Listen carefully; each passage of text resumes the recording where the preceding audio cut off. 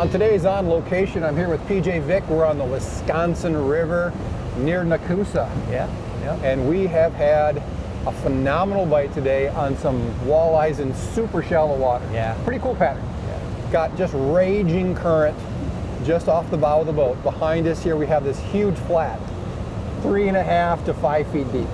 So the trick up here is, how do you fish a bait in such shallow water, fish it really slow, and not get snagged in the rocks all the time? The solution was husky jerks. Yeah, absolutely. Jerk baits. Yeah. And we had a field day today. So I'm going to talk about the baits that worked for us early and late in the day, low light periods. Number 10, pink, that's the glass, and fire tiger were just dominant. Yeah. Midday, you went on an absolute rip. Yeah, some nice big fish on Yes. that. Number 12. Number 12 husky jerk. Yeah. That's in gold black. Yeah. And on the rods, well, why don't you talk about the rod? Yeah, we're using a 7'1" medium light Helios XS, and we got 10-pound Suffix 832 on with 12-pound Suffix Advanced fluorocarbon.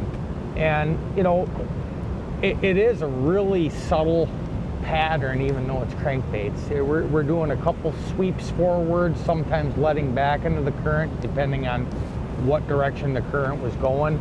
So that nice soft tip on this rod is perfect, especially for when you hook up in with these bigger fish in the heavy current. You had a couple nice ones today that were right at boat side that just came up and did the old big bucket mouth head shake. Yeah, they go crazy. If you're using a little bit too stiff of a rod, those are fish that you might pull the hooks on in this heavy current.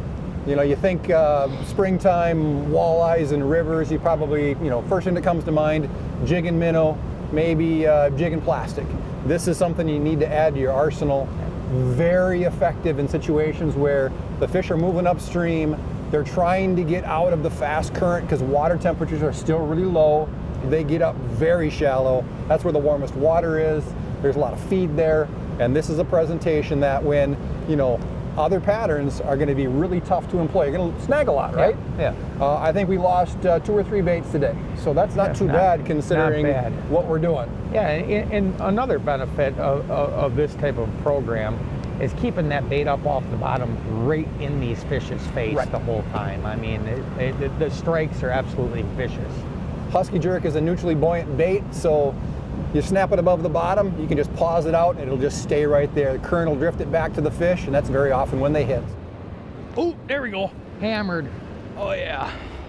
That one's not going anywhere. Oh yeah. Yeah, that's what I'm talking about. In-depth outdoors on location, presented by Reed's Family Outdoor Outfitters. Reed's offers the best service, best price, best advice on all your favorite ice fishing gear. Guaranteed. Find them online at reedsports.com.